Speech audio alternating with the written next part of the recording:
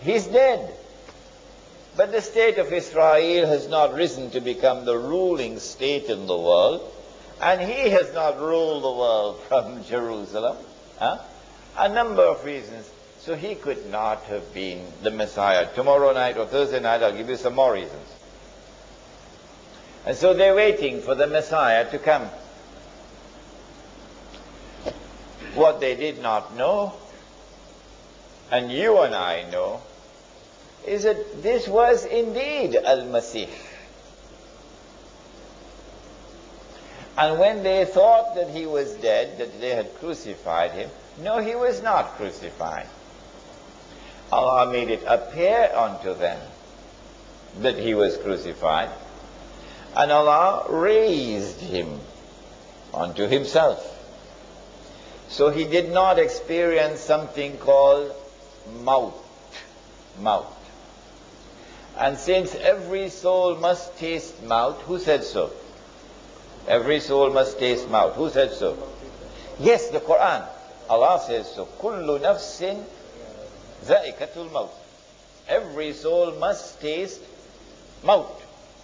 Therefore, he also must taste maut. Therefore, he will return. He will die.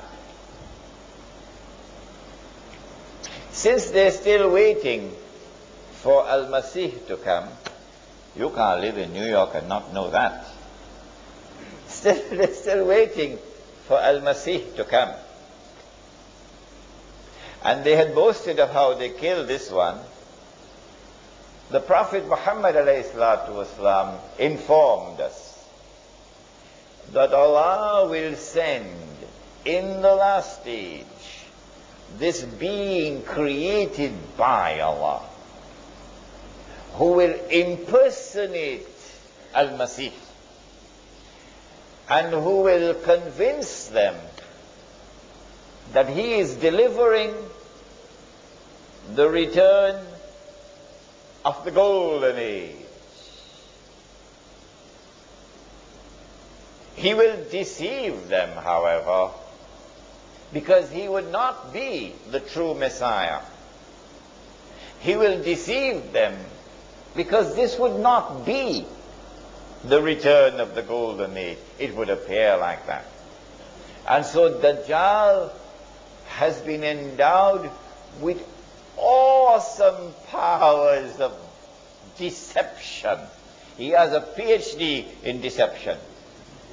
Dajjal.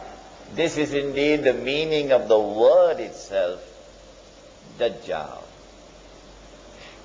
If Dajjal is to deceive Banu Israel and get them to be convinced that he is the Messiah, look at what he will have to do. Number one,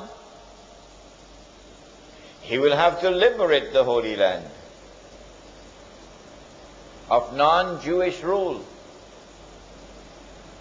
Number two, he'll have to bring Banu Israel back to the Holy Land. No matter how long they had lived outside of the Holy Land, he'll have to bring them back. Number three, he will have to restore the state of Israel. And number four, he will have to take the state of Israel to that status where it will become the ruling state in the world. And he himself will then have to rule the world from Jerusalem. That's not an easy task at all for Dajjal to perform. When you give, make sure you put your hands deep in the pockets and give something, inshallah, for the masjid.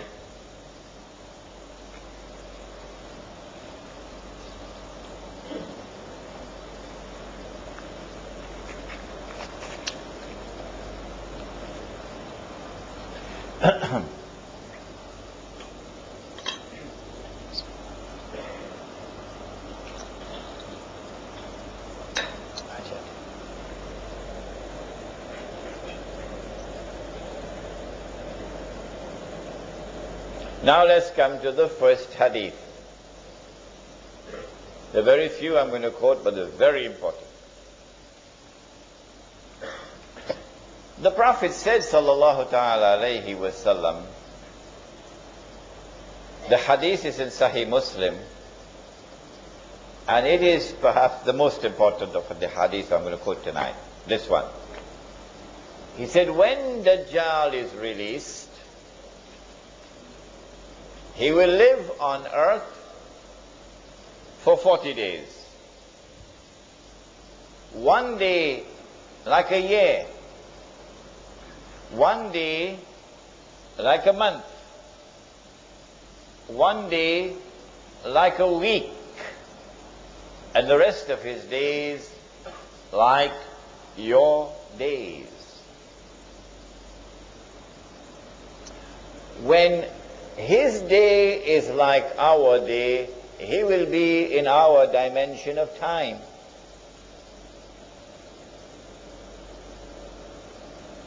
But prior to that, he would not be in our dimension of time, because his day would not be like our day. When he is in our dimension of time, at that time it will be possible for us to see him. At that time he will appear as a human being.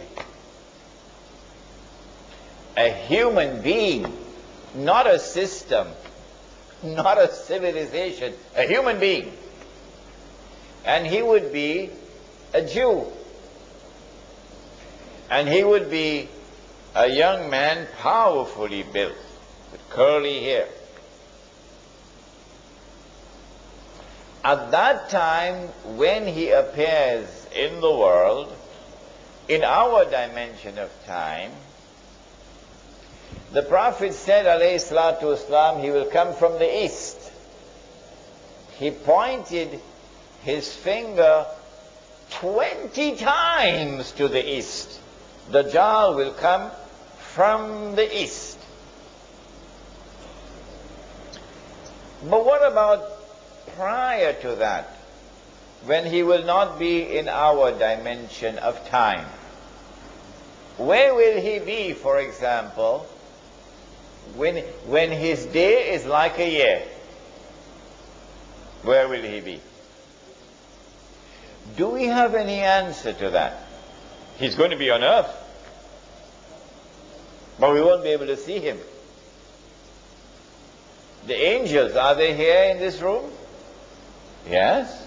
How many? Each one of you have 2 angels on your forehead, on your shoulders. So there are many angels right here in this room. They are on earth. Are they in our dimension of time? No. No. So they don't perform salat according to our timetable. Fajr for them is not Fajr for us. If we were to go into that day in which they live, and we have to perform salat, can we perform salat according to this timetable? No, we're going to have to calculate to do it. Can an angel come into our world? Can an angel come into our dimension of time so we can see the angel? Yes. Which one? Yes, Jibreel alayhi salam came as a human being, right in the masjid. Are there jinn in this masjid now? Oh yes, they are. They are on earth. Can we see them? Are they in our dimension of time? No, they're not. But can they enter into our dimension of time? Yes. Mr. Shaitan himself, Iblis, he came as a human being, as an old man, you remember, with a walking stick. So Dajjal will enter into our dimension of time one day. We see him.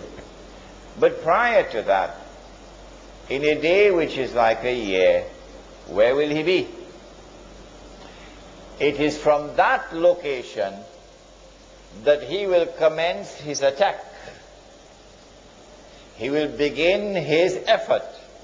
Number one, to liberate the Holy Land.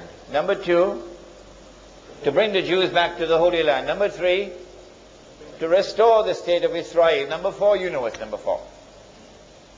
From that location, he will begin the effort. Where will it be? Fortunately for us, we have the answer. And it is also in Sahih Muslim. It is known as the hadith of Tamim ad-Dari. Listen to it carefully now. Tamim ad-Dari was a Christian who took the Shahada, became a Muslim in Medina. He came to the Prophet ﷺ and narrated an experience which he had. The Prophet ﷺ, after the Salat in the masjid, asked the people, sit down, sit down. I have something to tell you.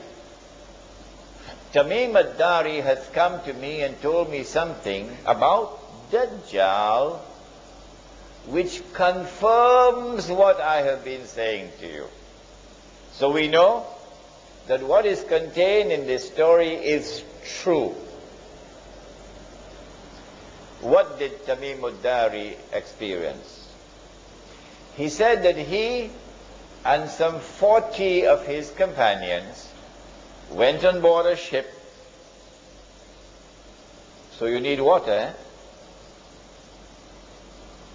So they have to go in some place where you can travel with a ship, a sea or an ocean.